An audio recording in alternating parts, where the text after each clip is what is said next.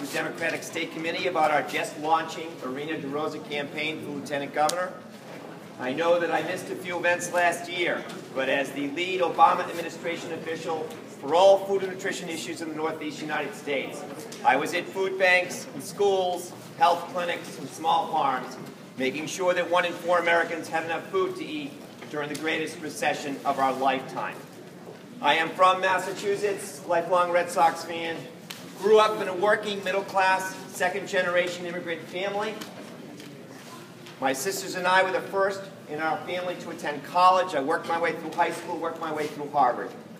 And I grew up in a home where we were taught to make a difference in the lives of others. And all I ever wanted to do was to be a voice for the people who didn't have lobbyists on Capitol Hill or Beacon Hill. At Oxfam America, I actually created a formal advocacy program that took community issues and placed them before policymakers. As the regional director of the Peace Corps during the Clinton administration, I sent thousands of American volunteers around the world, not only to serve in Africa, Asia, Latin America, and Europe, but also to build their own skills. We now live in a global economy, and the face of Massachusetts is changing as we speak. And cultural competency, as you just heard, is going to be a critical life skill for all of us in the months and years ahead. Now, my heart will always be in the community, and I will always be accessible. But rest assured, I am comfortable in the corridors of power. At USDA, I negotiated with governors and cabinet secretaries.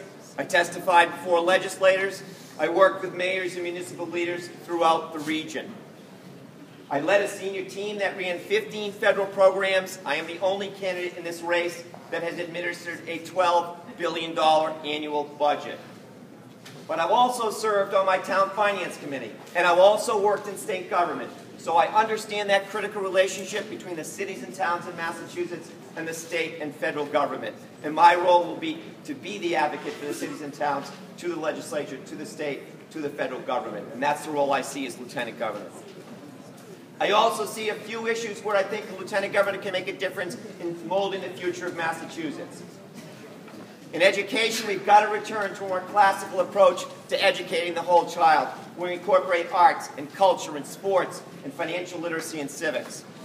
As a former union member, I'd like to see more fairness in the economy. I certainly support the increase in the minimum wage. If we're serious about building the middle class, we have to have a conversation about the living wage. But given our time constraints, let me just focus tonight on food, hunger, and nutrition. We have learned so much about how the food we eat impacts our health. And we could save billions of dollars in the long-term Massachusetts economy by focusing and promoting better nutrition and healthier lifestyles. At the same time, we could create thousands of jobs in the Massachusetts economy by providing